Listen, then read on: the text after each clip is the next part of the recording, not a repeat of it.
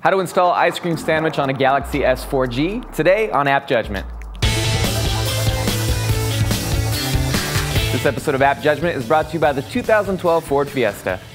Welcome to AppJudgment, your source for mobile application news and reviews. I'm Mauricio Balvanera, and we're dedicating most of the show today to installing the latest Ice Cream Sandwich build on your Nexus S 4G. Right now before the official release of the new Android operating system. But before we do this, we have to give you the usual rooting and jailbreaking warning.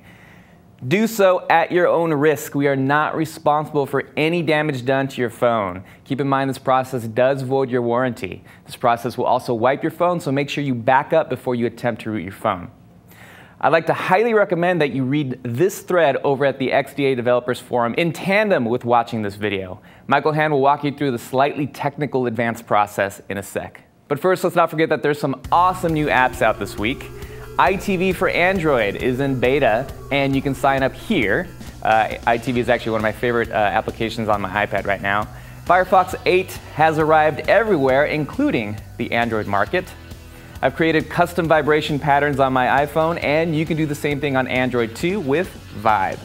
The updated App Store app has added Personal Pickup and Easypay options. I'm going to have to test this one out myself.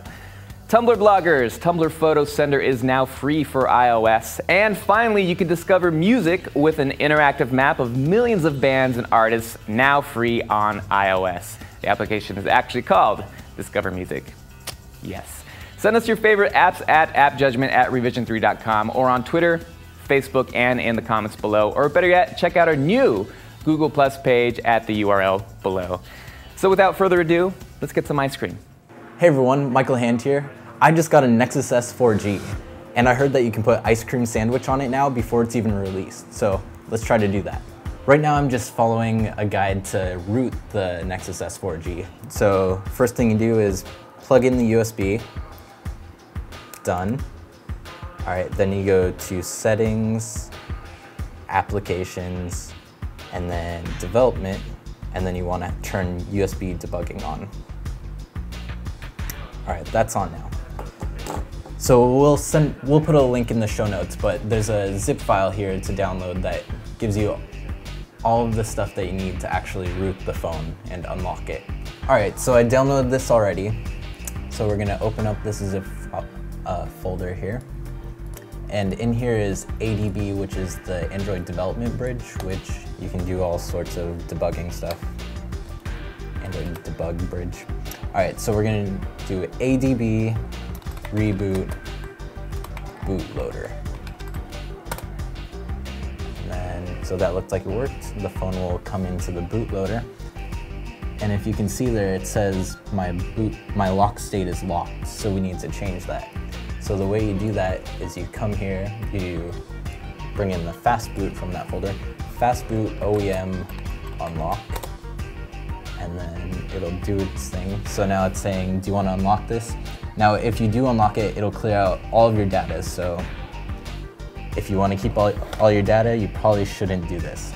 But we're gonna do yes with the volume button, and then power button to select it. All right, so now we're unlocked. So this means we can flash custom anything on the phone. So now we can go and bring fast boot in again to the terminal. So this time we're going to bring fast boot flash recovery. And then this is gonna flash the Clockwork Orange. And then we'll bring in the Clockwork Orange image. All right, so now Clockwork Orange is flashed. We can come back here, reboot into recovery.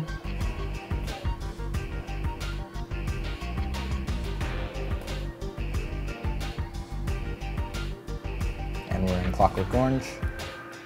We can go to Mounts and Storage. Turn on USB storage. So now it pops up on the computer. And then we also have a link for the latest Ice Cream Sandwich build to bring Ice Cream Sandwich onto the SD card. Our friends at Ford loaned us a 2012 Fiesta to drive around for the fall, and we've been having a ball with it so far. Pandora with Sync App Link is pretty cool in the new Fiesta. Just say the name of your favorite artist or track, and Pandora will serve you up a radio station customized to your liking. Next song. We're really excited to be working with Ford and have them as a sponsor this week. So thanks to Ford and the 2012 Fiesta. All right, so next we're gonna go to install zip from SD card, and then choose zip from SD card, and then we have the ice cream sandwich zip here. We're gonna go yes. And now it's installing. Oh. All right, it's done. So next, just to be safe, I'm gonna wipe the data and the cache. All right, so let's try it out. So the first startup is probably going to take a little bit, but after that, everything should work pretty smooth. So that's about it. There's a few things you'll notice that don't work in this build. The home button will work within the app, but not in the home screen. 4G currently does not work either. That's kind of a big deal there. Your panorama camera gives you this funky imaging, and NFC does not currently work with this build.